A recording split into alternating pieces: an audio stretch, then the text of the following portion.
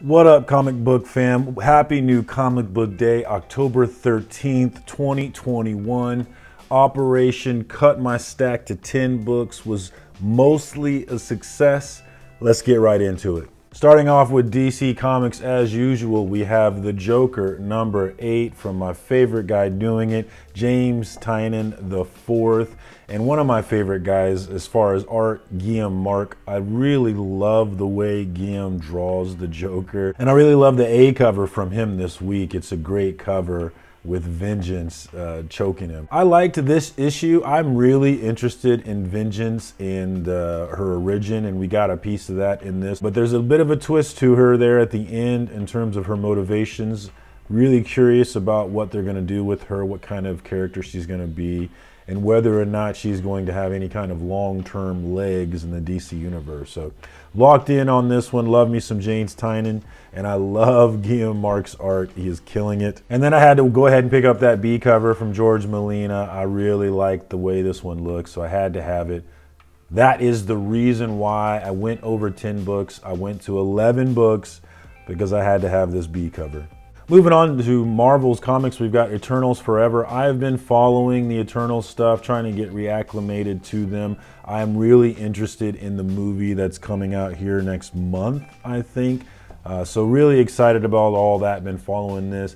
This seemed to be a bit of a history kind of, hey, if you don't know anything about the Eternals, let us teach you a little bit something about them. So if you don't know anything about that, this might be an interesting one to grab. As far as the story though, it wasn't anything that I'd really write home about, but it did have this kind of an old school feel to it, like I was reading an old school comic, so I kind of like that. Next up, we've got Kang the Conqueror, number 3. Now, I have backlogged this one since the first one, so I have not read 2 yet. I know we've got some action with Ravonna Renslayer in this one that made number 2 kind of hot. I'm looking forward to this one. I like Michael Namundo's art here on the cover, though. Next up with Marvel Comics, we've got Amazing Spider-Man 76. This is another series that's been backlogged for me, but Amazing Spider-Man was one of those things I just wanted to have a long box of, so I'm collecting this series as a whole. And here we are with 76. Eventually, I will read it and have an opinion about it, but I'm kind of waiting for something to really happen before I dive back in. Still with Marvel Comics, we've got Shang-Chi number 5. This has not been my favorite read, but it's been good enough for me to continue in with it. I'm a little interested in the family dynamics with Shang-Chi, and I'm a little interested in what he's going to do with some Iron Man armor. He's not exactly a friend to the Avengers, it seems like. He even steals from them, so that's interesting to me. Locked in for number 5. Moving on to Image Comics, we've got The 6 Sidekicks of Trigger Keaton. This is another fun read that I'm just sticking with for the fun. Imagine Chuck Norris was a big douchebag and he had done a bunch of shows with a bunch of sidekicks. Eventually he dies, and these sidekicks are the only ones really trying to figure it out because everybody hates him. So it's fun, it's quirky. I've been finding it humorous enough to stick in with it, so here we are with issue 5. Moving on to Dark Horse Comics, we've got Black Hammer Reborn number 4. Now, I have been reading a ton of Jeff Lemire, it seems. He's really popped onto my radar with a ton of books, this being one of them. This was recommended to me by 2 channels that I follow. Alternative City Comics, my comic book dad, Lorenzo, had mentioned that he was a big fan of Black Hammer. And then Comics Will Break Your Heart, Jennifer over there had mentioned that she really loved the Black Hammer series. So that was enough for me to jump in on it, and here I am with it and enjoying it. I'm enjoying this kind of story about a mom who's kind of longing for the days of when she was a superhero.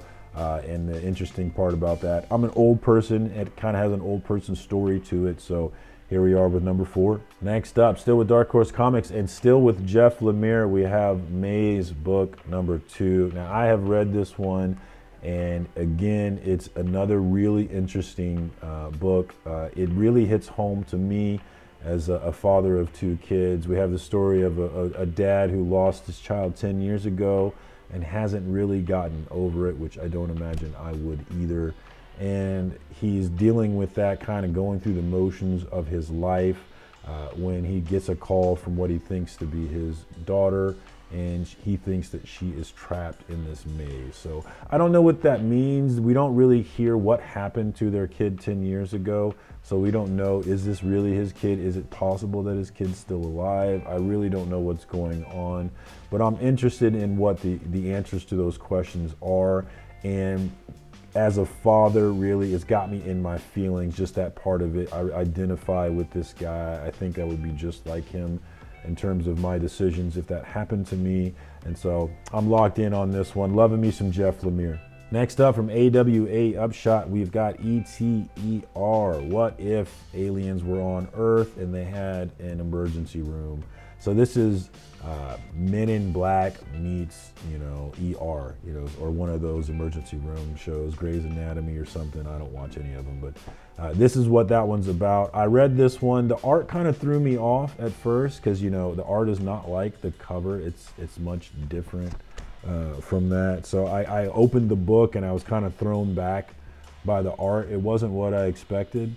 But once I got over that and really just honed in on the story, I liked it. It's exactly what you expect. We have a doctor who works upstairs who is obviously very good at their job in terms of medics and with dealing with people, and then she finds out through chance about this below hospital where they only deal with aliens, and basically gets offered to sign on. So that's the gist of it. If you're interested in that at all, I would give this one a look. I don't know how I feel about it really after reading the first one, but I am definitely going to stick around for number 2. All right, and last but not least, still with AWA Upshot, we've got Telepath number 2. I wasn't so sure about this one reading number 1, and then I got to the end of number 1 and I was like, okay, all right, that's enough for me to get in. And I'm definitely locked in after reading number 2 as well. There was this solar flare and it knocks a bunch of people out for a period of time, and when they come back up, some of them, not all of them, have psychic abilities and can read each other's minds. And so I guess this is caused by, the flare unlocked something, some unused parts of our brain. So the reality of it, like the idea that, the possibility of something like that being real has really got me locked in on it. And I like the setup that we have with the story so far. So I'm definitely coming back for number 3 on Telepaths. All right, as usual, let me know down below, what was your read of the week? What was your cover of the week? For me, cover of the week, I'm gonna go with Guillaume Marc's Joker A cover. I really like the way he draws the Joker. I like his style, and this was definitely the favorite cover that I was able to grab this week. But you probably have a better cover. Let me know down below, what was your cover of the week? And then as far as read of the week, I'm going with Maze book number 2 from Jeff Lemire. This one's really touched my feelings. It's touched my curiosity. So I'm locked in on this one. Really enjoying this. Can't wait for number 3.